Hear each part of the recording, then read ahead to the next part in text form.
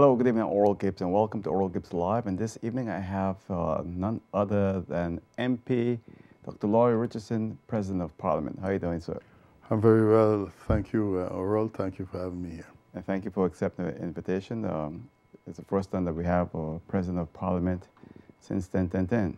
So, Thank you. so it's good to have you here. Yes. So how has it been? It's been, what, 6-7 months now? 7 months now, yeah, that I have taken up this task. Not one of my preferential tasks, but, you know, I've been chosen and I decided to give it my best shot, you know. So being President of Parliament, for the average person that doesn't know what that entails, maybe you can tell us. Well, some people say, you know, anybody could be a President of Parliament that shows you and that's it. But no, the President of Parliament has very serious function. Number one, you have to preside over meetings, which at times can become complicated, especially when you have coalition governments, and it seems that we're going to have coalition governments for a very long time. You know, meetings are at times very challenging. You have to keep the order. You also have to direct and make sure that everything transpires the way the rules of order has delineated them to be. But there are also many background duties. There's invitations to many functions. There is a lot of correspondence that comes into Parliament that has to be handled and processed. Yes, we have a secretariat. At this point in time, some able people there also who assist with this, but there's a lot of reading to do so that you know exactly what is transpiring at every level. Then you have to also preside over the Presidium. The Presidium is basically consists of the Secretary General, the two Vice Presidents, and the President of Parliament. And we have sometimes meeting twice a month. Yesterday we had a meeting for 3 hours, even though we are on recess. You have to keep tabs with our international affiliates, like for instance, Palatino, the other countries in the kingdom, Holland, Aruba, and Curacao, and make sure that everything goes well there. We also look at our budget very carefully, and what was the biggest challenge for this Presidium when I came in was the fact that we did have a Funktieboek, so human resource manual, but did not at all describe the functions of Parliament. The job descriptions of the workers at Parliament were not accurately describing their functions. And so there was some confusion there with regards to certain positions, etc.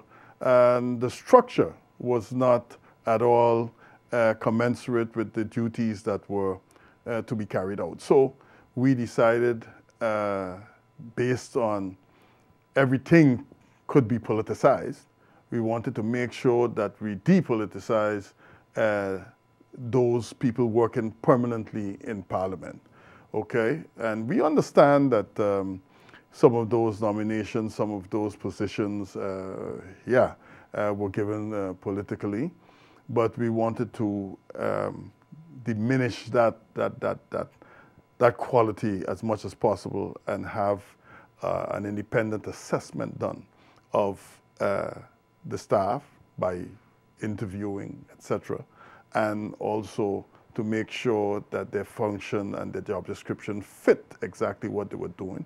And we made sure that the structure was more coherent with how Parliament should function, and that people function in their strengths rather being forced to function in their weak areas, etc. So that has been a long process, but it has come to fruition now, and it's at the point where it will be handled in Parliament at the beginning of August, so everybody has copies of it. Discussions have been held in Parliament about it, first with the Presidium and the people contracted to do so, and then with the faction leaders, and from faction leaders to a CC, a Central Committee meeting, and then there's going to be the public meeting to accept that function book, and I think that will definitely enhance the functioning of Parliament from the very beginning now and into the future. What are some of the priorities for Parliament itself, which you just mentioned, when you return from this recess? Because we have the whole integrity chamber and some other issues on the table, GEBE, etc. Yeah, well, for sure, anything that has to do with complying with some of the agreements made at the inception of the country, and things that, for instance, are taking place now at the kingdom level with regards to, Gibbes and so forth, they always have a deadline. And that in itself creates a conflict. Because if you're going to look at Parliament as the highest body, that shouldn't be just a rubber stamp. It is designed in such a way that discussions take place at different levels, and then reports are given, and when it's ready for a decision, it's taken to a public session. Something as sensitive as the Integrity Chamber, where we know somewhere around June in 2014, this process began, where the government called for an integrity study to be done. Then the Rekenkamer, did one also, and the Dutch government ordered one also, or ordered the government to execute one. And these reports came out, and out of these reports, there were several, suggestions as to what should be done to make St. Martin and the functioning of government more integral. All right, government took up the strain then, okay, and started a discussion with civil servants in Holland with regards to the setting up of this integrity chamber. That process has continued to the point where St. Martin decided, no, something, all along, while Holland was telling them to wait, they have a suggestion, they have a format. St. Martin went ahead and prepared their own. Holland tried to basically stagnate the process by telling them to wait, but we continued, we pursued. Then this was brought and discussed with Parliament, and we had our qualms with it.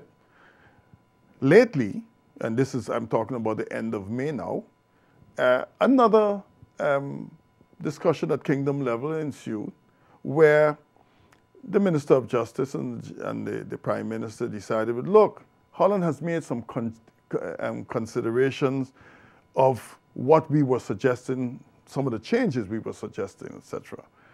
And they felt that it would be acceptable to Parliament, and so they signed the agreement, which met with a lot of opposition. But from the coalition side, not with stiff opposition as has been portrayed by the press. What we told them is, listen, we congratulate you for what you have accomplished, because some of the considerations were not forthcoming before. But at the same time, this country, which has gone through higher supervision already, have some trust problems with the way some of these things are executed. Number one, the culture difference, the way people from Holland think, the way local St. Martiners think about certain issues.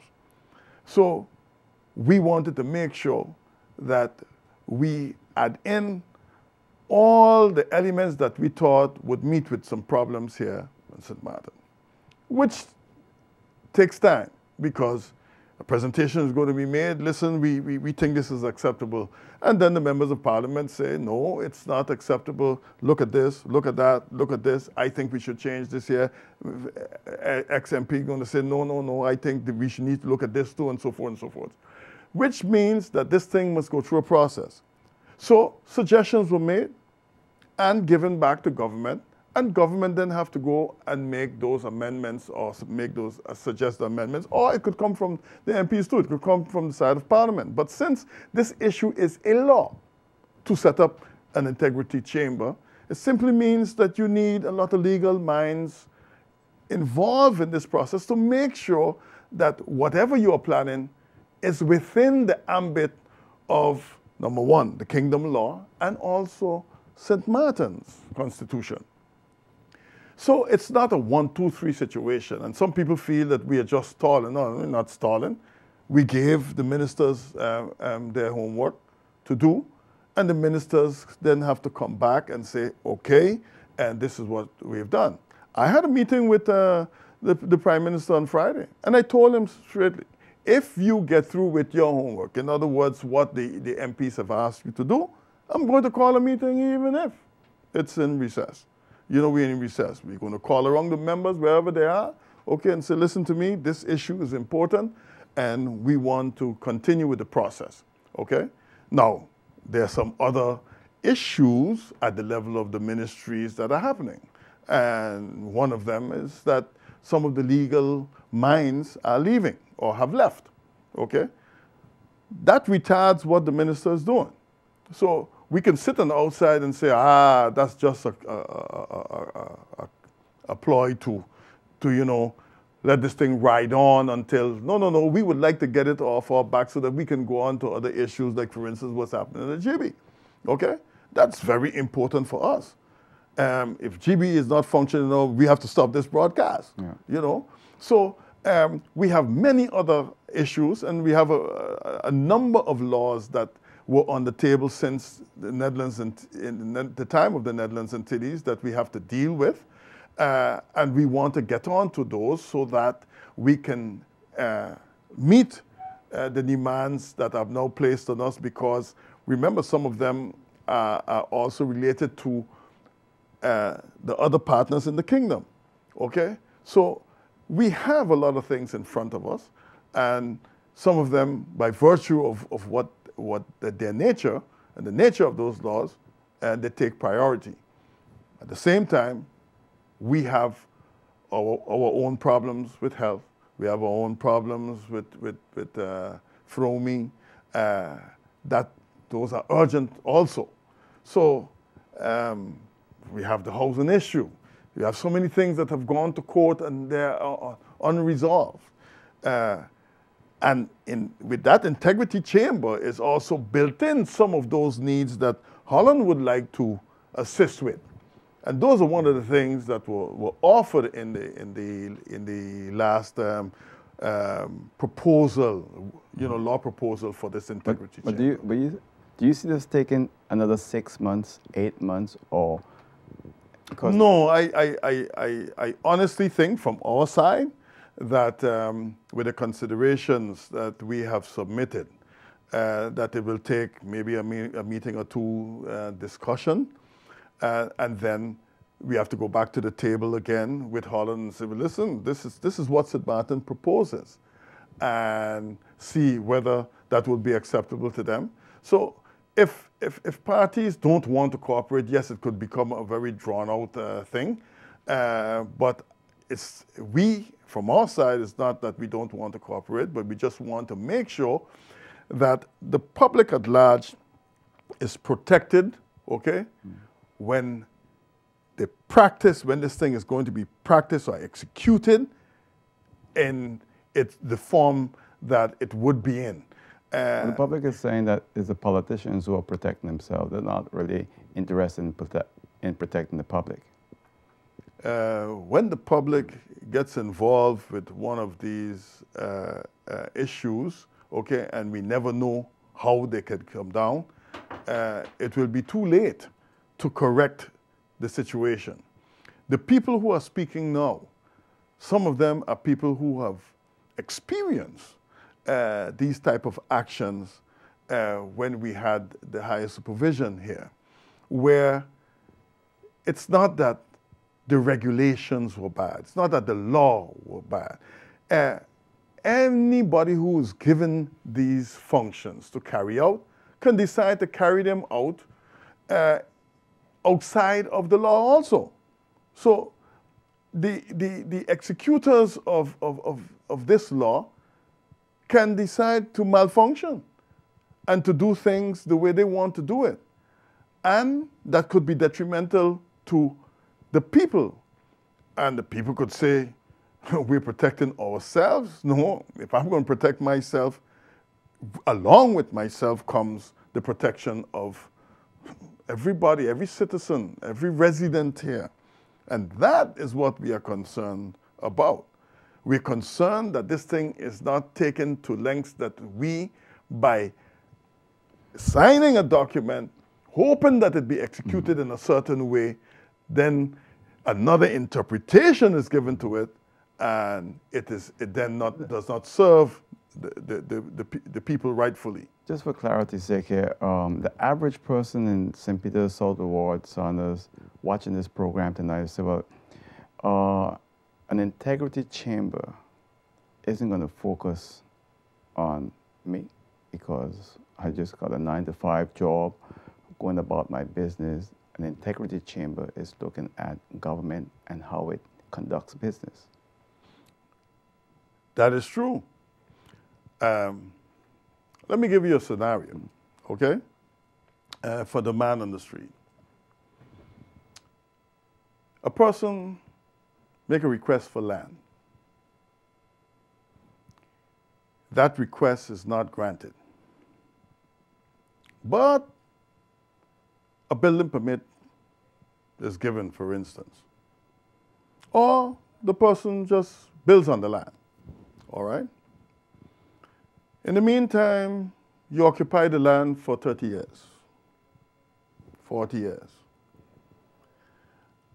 And the integrity chamber comes and starts to review a situation like that because a normal citizen makes a complaint.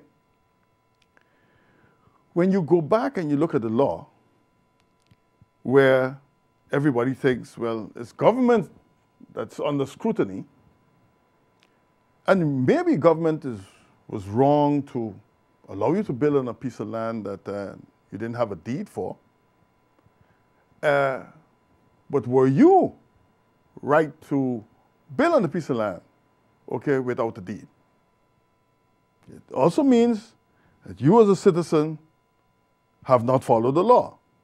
Yes, you can point to government and say, well, government, you did wrong, so because of that, I had to do wrong because I had no other recourse. I needed to build, I needed a house, etc. These type of things have happened in our society. Didn't mean much to us back then, but it is important now because we're dealing with the letter of the law. All right? So, yes, there might be a politician who's liable. Yes, government might be liable for certain actions and could be liable and will always be liable, okay, if they don't do things correctly. But there are citizens also who have done things incorrectly. Maybe not malicious, no malintent, okay? But the law says that you have done wrong. These type of claims can come in an investigation and be placed the public prosecutor. Some people might incriminate themselves.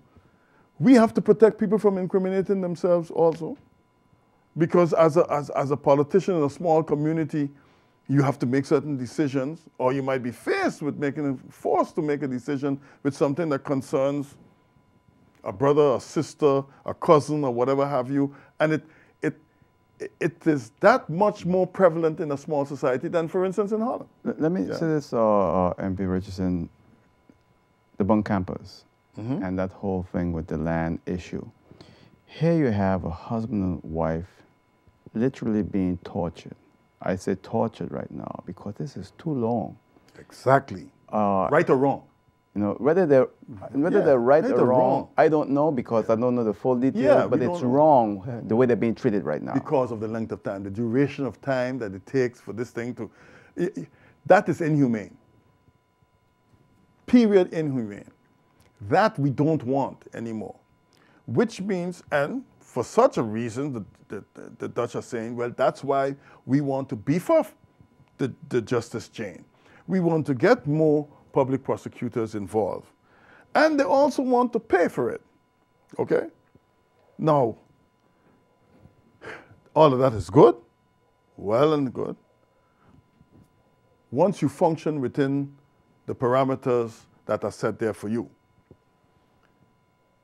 We wanted to make sure, for instance, that the leadership of those people who have to function resort under the justice minister and, for instance, police or, you know, any justice official or police official come under the commissioner of police, where if they don't function the way they ought to function, it's then the decision of either the Minister of Justice or the Commissioner of Police to deal with that person as an individual not following the rules as prescribed, all right? If in the law these type of questions are left open, if in the law, Article 43, for instance, which guarantees certain rights to human rights, you know, things like that, the right to legal protection and that sort of thing, and that is not seen or is abrogated or is deleted from this particular law, which conflicts with our own local law and also the Kingdom Law, Article 43, then we have to keep an eye on this and make sure that all of those elements are there to protect human beings. Let's take the situation of Hiroshi Yamamoto, public situation. How long did it take? Okay? And in the finality, he was cleared. Who's going to pay for this damage done to this good gentleman? These are things, if we didn't know before, we surely know them now. We have the prudence, we have the experience to be able to look to make sure that this does not happen. Yeah, okay? And all that stress could actually even shorten his life. You never know what he went through. So suppose you're diabetic and stuff like that, to go through all of this, and what do you and myself know about this situation? I've never been there before, but as a physician, I can tell you what it can do to you medically, okay? And then, worse, if you intentionally did something wrong, that's one thing, but that after 3-4 years, you are cleared. Your family members, your children going to school in a small community like this, a wife that has to work and don't know if her husband will produce tomorrow again based on not his capabilities, but based on a court case that goes wrong. So you're saying that the Parliament of Zimbabwe is concerned that this whole integrity chamber doesn't take on these superpowers that get out of control. Exactly. That's our biggest concern, that things are done as prescribed, and that's it. And not somebody going outside of the rules to harass St. Martiners needlessly or not following the rules. That's it. You're going to see that that's most of the concerns, and I think MP Franklin Myers was on your program, and he probably outlined some of the concerns that that Parliament had. And it's not just coming from a particular faction or the ruling coalition or whatever have you. Across the board. It's across the board. Across the board. Okay? Because I had our MP, Sarah Jacobs, here last night, and she's also against it. Yeah. So. You know? So it's not that we are categorically, integrity chamber, no. I have done research in the Caribbean, and most of the young, I would still call them independent countries have their integrity chamber, but their integrity chamber, for instance, is there. It's not theirs. And it's independent in the sense that no politician are nominating people to direct this particular chamber, and ours either. But we have concerns about how, for instance, the chairman would be chosen. Holland chooses one, St. Martin, let's say one of the High Council of State chooses the candidate, you know, and of course not government, because that would be political. And those two people get together to choose one neutral person who has an affinity to St. Martin. Now, what does that terminology there, that term entail? Okay, what is affinity? Are we certain that that person will understand the St. Martin culture? Is that what needs to be placed in the explanatory notes or whatever have you?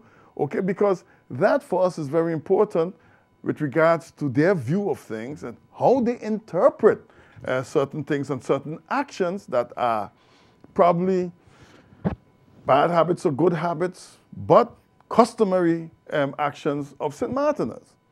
And we might be doing something wrong, but what do we mean by doing it? Do we intend to break the law? No, many things have happened in St. Martin that might not have been lawful, but everybody went ahead, accept them as part of progress, and we went ahead. We've gone to a different stage now where we need to look at things and we need to rectify them. Okay. Another issue is that, okay, this integrity chamber comes, all right, yes, we have accepted it and so forth and so forth, all right, but are the structures of government, the organization of government, within the departments, within the ministries, do they know exactly what is required of them? This, for instance, is what we saw as a challenge in Parliament.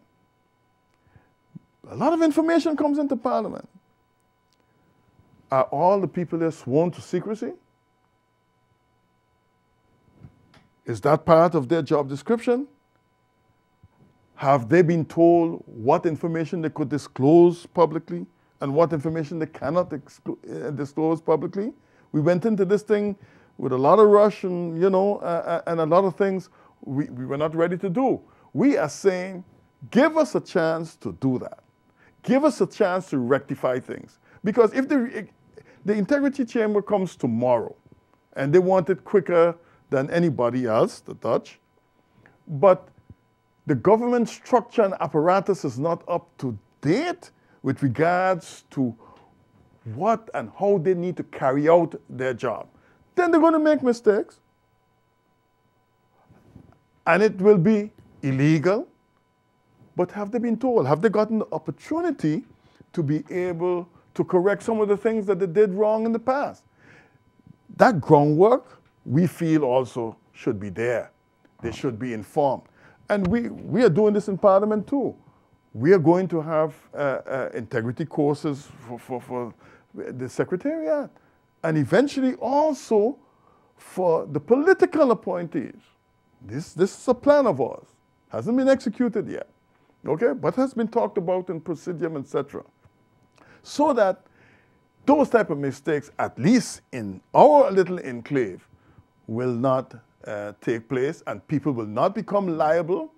And if they become liable, it's because of their own intent. All right. MP Richardson, you was also a control doctor at the SLV.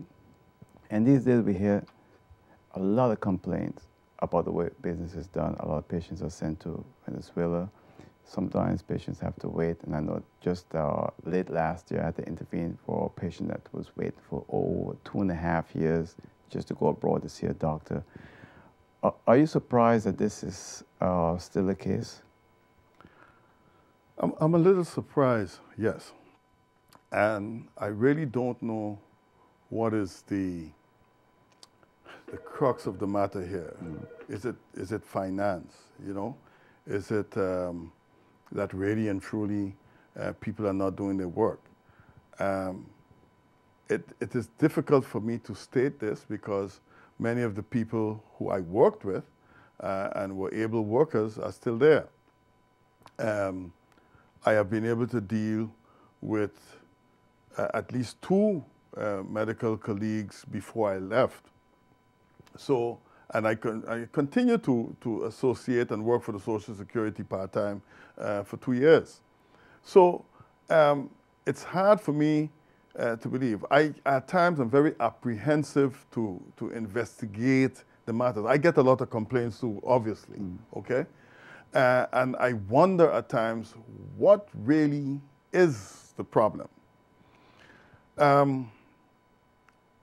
The Social Security has its challenges. And some of the challenges are related to what goes on in the hospital and the limitations of the hospital at this point, which is something that everybody... Can you hold that thought there? I just want to check this. Go ahead, yeah. To the limitations of the hospital. We're getting criticism also from Holland. They're saying a lot of things about our service on St. Martin because they are concerned about service and cost of the medical cost for the people in Saburn Station. So without movement in those particular areas, the Social Security is going to find itself spending more money than would be necessary if we can get the hospital problems. Hold that thought there for me. Oral Gibbes, let me call. Hello? You don't like me call? Yeah, hello. Evening. Good evening. To you and your guests. A very interesting topic. And certainly I am happy to see Member of Parliament, Dr. Lloyd Richardson, because there are things that I definitely am going to ask him, especially pertaining to the state of health on this island. The other thing is concerning the exorbitant cost of living, which is forever climbing. Yes? Cost of what, Doc? The exorbitant cost of living. Oh, cost of living. Okay. Which constantly is climbing. Yes, it is true that this is something which is spreading out. Nevertheless, St. Martin business persons are using it to their advantage more than the consumer being able to benefit from whatever he bought. And that is dangerous, not only to us, but also in the tourist sector. I strongly believe that parliamentarians are too much focused on Palestino more than the concerns of the people. And that is wrong. Another thing, your knowledge as a doctor, yes, medicines are spread out fully in different ways, description-wise, but we have been overflooded with generic medicine, and it has islands which are not economically as strong as us, have better quality medicine. I'm going to stop at that, and I respect how you are functioning in Parliament. I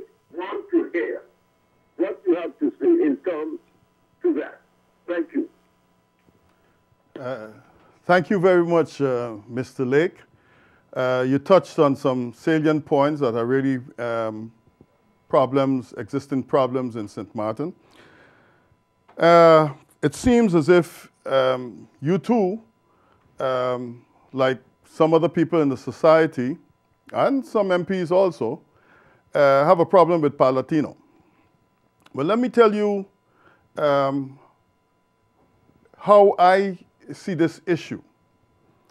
Every member of parliament who travels to Palatino is exposed to a plethora of subjects that can be of importance to St. Martin or not. It all depends on your role as an MP and how you see that role and how you play that role. When I had 2 years in Parliament and was the only MP that did not have the opportunity to travel to Palatino. When MP Leroy de Weaver realized this, being a physician, he shared the Commission of Health with me. And the first trip I made, I went to a conference that dealt with cooperatives. I came back immediately because I saw where this generic law that they had and gave to us at Palatino could work for taxi drivers, vendors, anybody in St. Martin that had some independent or what we would call one Eenmanszaak, a sole proprietorship. Up to now, MP Cornelius de Weaver is trying his best to get a motion passed so that we can implement this law and have the Social Security, for instance, cover these people. But if you take, for instance, the vendors in Front Street, many of them, and there are more than 44 of them that held license, and I've had meetings with them, that need health care. And let's say that they are diabetics and they're not getting the right care. Whenever that care becomes necessary, it will be at the emergency level, which is far more expensive than normal prevention and first-line care by their physician. So there you see you could be facilitated by issues that you learn in Palatino and don't have to go and reinvent the wheel. I, for instance, made a lot of progress with regards to St. Martin serving as a sub-hub to create more work for our people. That idea came to me also in Panama. In St. Martin, you talk about the cost of living just now. We pay for everything to be imported that we use. We don't produce anything of significance. When we import, whatever we import, we pay for the trip to St. Martin and the trip out of St. Martin because boats leave here empty because we have nothing to export.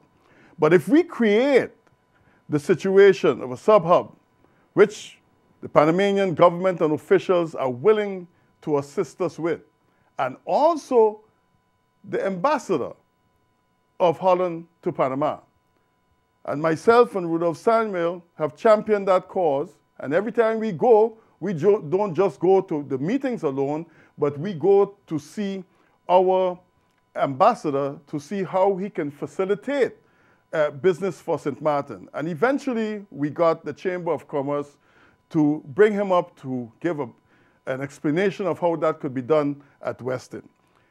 So there are a whole lot of people, and I agree that we don't disseminate enough information about what we do when we travel, etc. And maybe there are those who just go and don't use the information. But I'm telling you, this MP here has done all he could do to use the information. Suppose we have an epidemic today of Ebola. Are we prepared to deal with it? Who in the region has experience with dealing with it in Africa? Well, Cuba does, and has done a very good job in dealing with this particular problem in Africa, and can help us and are ready to help us with it.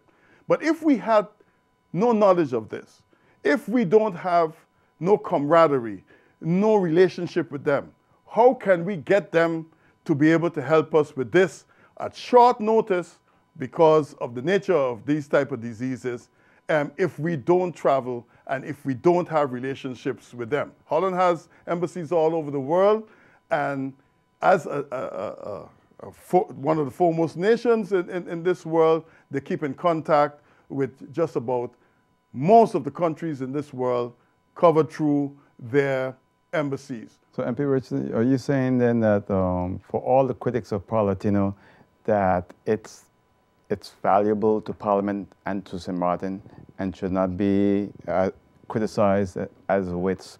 The way it is. And this presidium has already taken steps and have reduced that budget by 249,000 guilders, the way we have structured it. Number one, we reduce the participation per committee to 2 persons. And if a person doesn't go, then yes, one can fill in for them. If people cancel, they have to pay back whatever Parliament paid extra for that particular ticket. I didn't go to Mexico because of the integrity issue, and I have to pay back 636 guilders. I went the following day to pay it.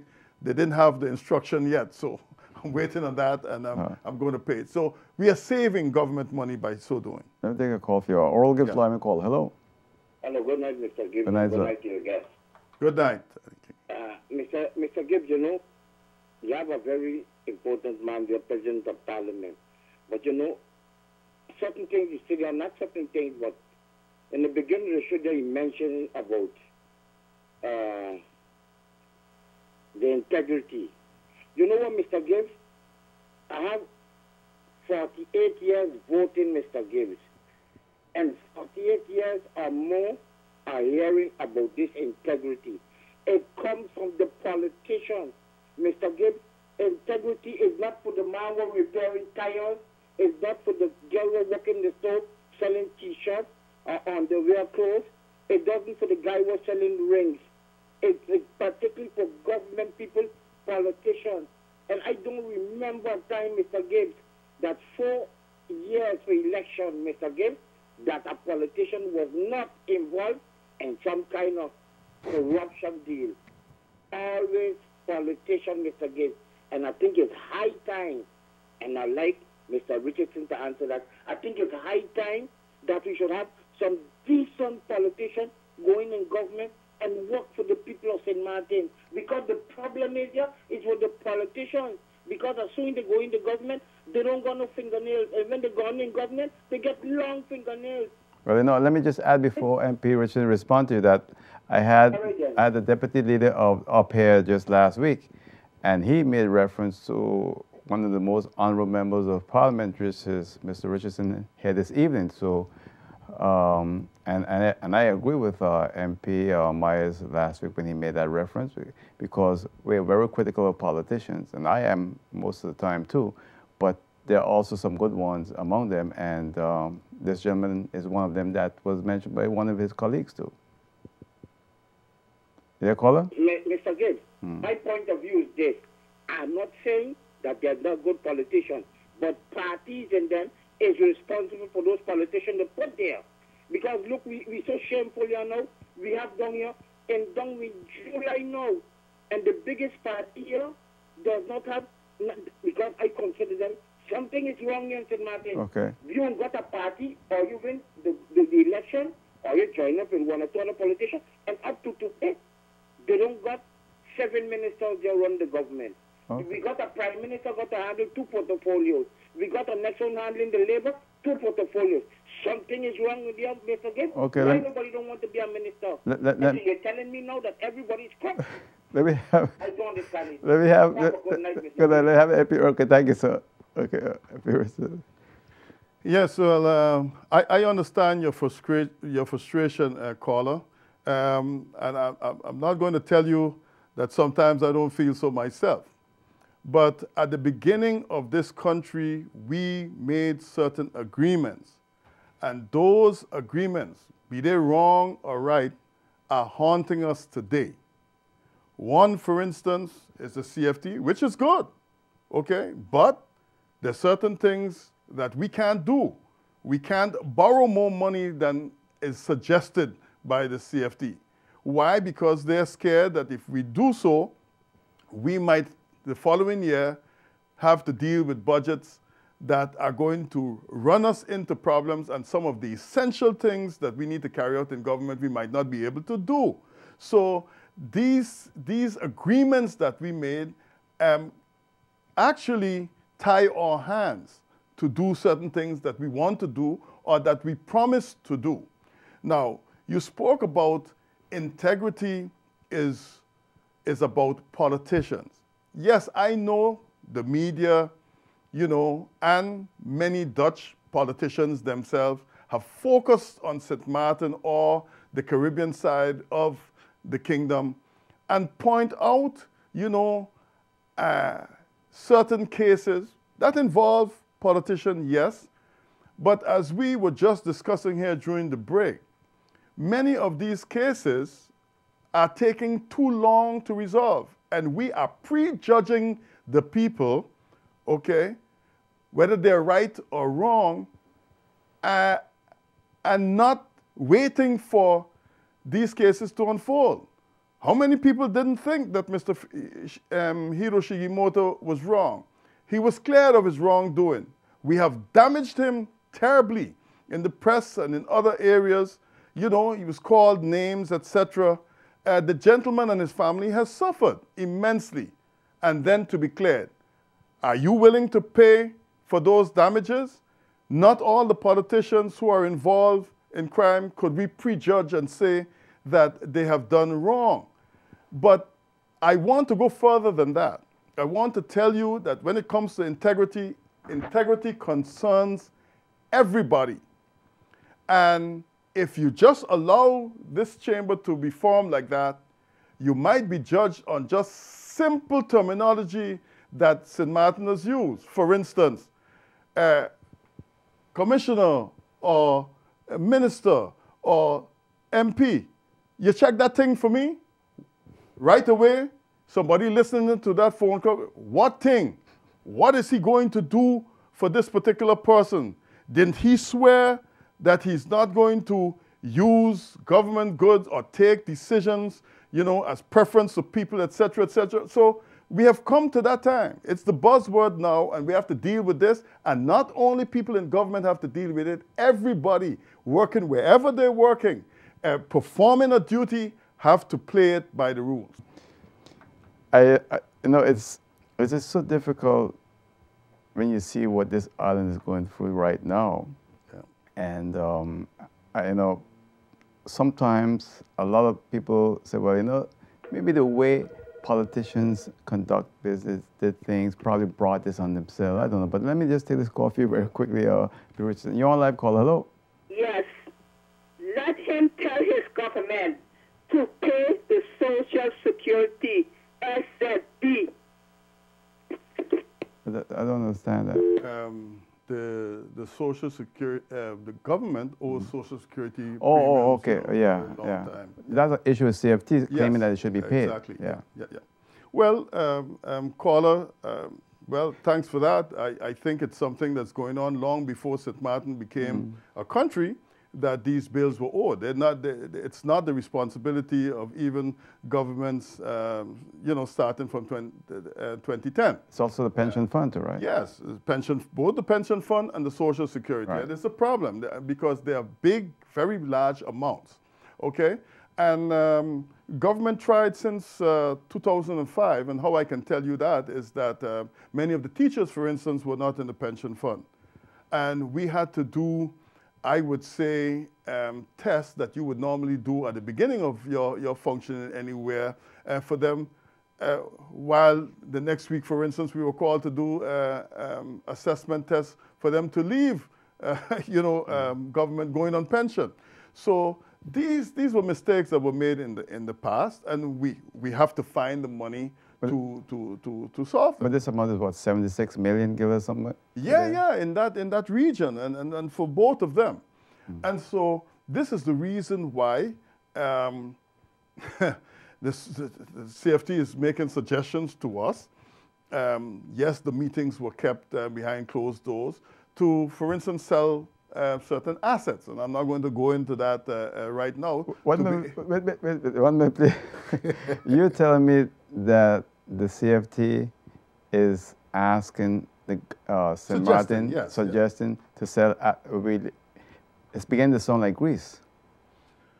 I know we're not there. But no, but yes, and you got to remember that when you look at the pension fund, soon we are going to experience the problems that Curaçao experienced, for instance, where, all of us are growing older. We probably, because of, health and the baby boomer situation, will live longer, and there are more of us now that are on pension than before. So that is something that the pension fund in Curaçao and elsewhere, for instance, in Holland, has already faced, and their move or their suggestion is to up the pensionable age to 62 or to 65 to be able to solve that particular problem. But Richardson, I got to go back to this because this is kind of surprising. You're saying, when you said that the suggestion made for St. Martin government to sell some of its assets, what, airport, GBE, the harbor, TLM, are those all on the table? Well, not the essential ones, of course, not on the table, but certain suggestions have been made. And for me, yes, the government-owned companies are more essential to this economy than, let's say, the government building, for instance. But they make up some 47, almost 40% of the GDP of this island. Yes, so obviously we can't do that. And the response was that, hey, we are not going to do that. Okay. But what I'm saying is there is an advice, okay? So that was brought up this year? It was brought up 2 weeks ago. Okay. Okay? When we had a private session with them. I'm not going to go into details because it's a private session, and we don't want to basically create pandemonium either and so forth, to make some people take it. Everything in St. Martin, from time you say it, live a life of its own, et cetera, et cetera. But I'm saying a suggestion was made because we need to come up with solutions. 75 million, 80 million guillers is not going to be found on the street somewhere. We need to seriously think about these things, okay? And stop looking at, well, who did it? I'm not concerned about who did it right now. It is terrible, but it was done. I am a St. Martiner. I'm a representative of the people. We need to look for solutions to solve these problems. And they're not always just easily forthcoming. I'm sorry, you only have 20 seconds remaining, MP Richardson.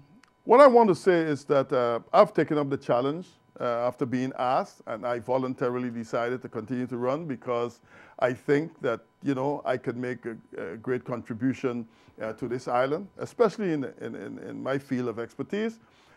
Government does not function like that.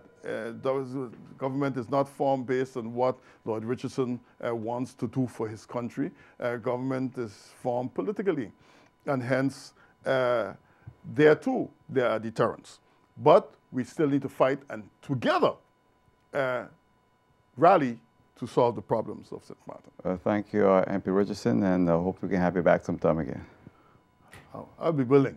Thank you. But sometimes you wake up more skeletons. And that's it. I'll see you next time. Until then, I'm going to take it. Bye.